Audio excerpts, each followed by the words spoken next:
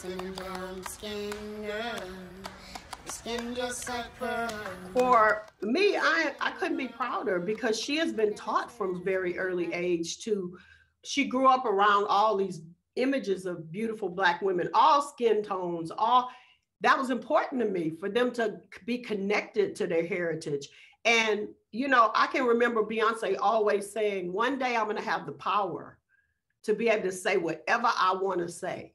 It has been a big thing with us, and my younger daughter Solange too, who just I don't know if you've seen When I Get Home, but it is a masterpiece of Blackness. It's beautiful, and they've been doing this a long time. There are early videos of them even when they were kids in a Black dance troupe, portraying Africa and Egypt and those kind of places. So this is nothing new for them. It's just that they have bigger platforms and more people are looking.